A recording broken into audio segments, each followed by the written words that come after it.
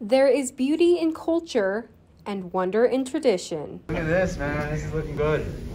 It's looking great. Montana is no stranger to indigenous tribes that have lived on this land for centuries.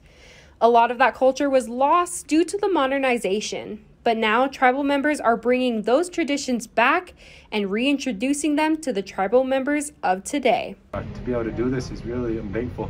Very, very thankful. Buffalo were very important to Native American tribes. A big funny term I always heard was like the bison were like a walking whole goods store, you know, you could get everything you need from the bison. One bison had enough meat to last an entire family through the winter.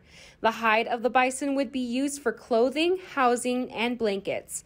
Not a single part of the bison was wasted. Everything was used. It's really fun to be able to do this and get a big bison hide. We're very fortunate. Techniques like this just aren't taught anymore. And it makes me think back when all the struggles I had first learning, and it's like, I'm glad I'm teaching somebody this because I didn't have anybody to teach me when I was their age. That's why the workshop was created, to reintroduce these methods back. We just thought it would be important to really bring a traditional group activity into access to the kids here. It was a big goal. The process of hide tanning is fun.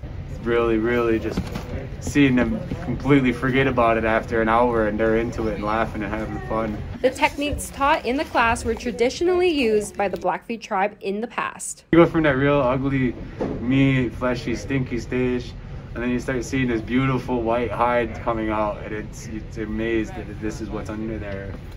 You still learn something new all the time, that's for sure.